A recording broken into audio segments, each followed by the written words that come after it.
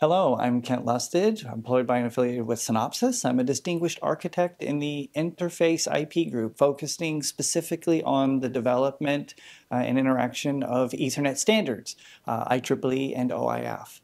One of the things that I'm most excited about for this year's TEF is the discussion on the next generation Ethernet for AI.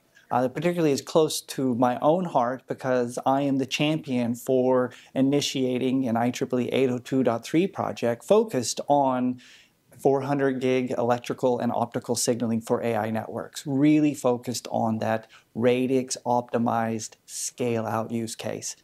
Having a chance to see the presentations, the content coming in from hyperscalers, as well as a variety of industry partners, whether they happen to be standards development organizations such as OIF, UEC, or SNIA, or partners from suppliers such as components and devices and SerDes, seeing everyone come together, realizing we need to actively work to solve a problem quickly in order to address the needs of the next generation AI networking solutions for the world today.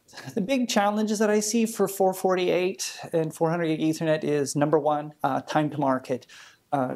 In the past, I won't say that the market has been slow, but clearly we're in the midst of an inflection with AI and the need to meet that. So clearly it's time to market. Two, in order to meet that time to market, it's a matter of how do we make best use of the information and the materials that are available to us today.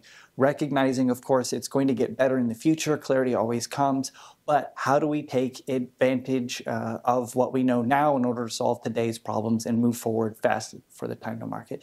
Third is recognizing how AI is touching all of us one way or another in our daily lives, whether that's searching for new information, getting recommendations, finding things, or just being able to solve and find patterns that we've never seen before. All of that is starting to come together, and we see that in infrastructure, whether that's power, networking, connectivity, etc.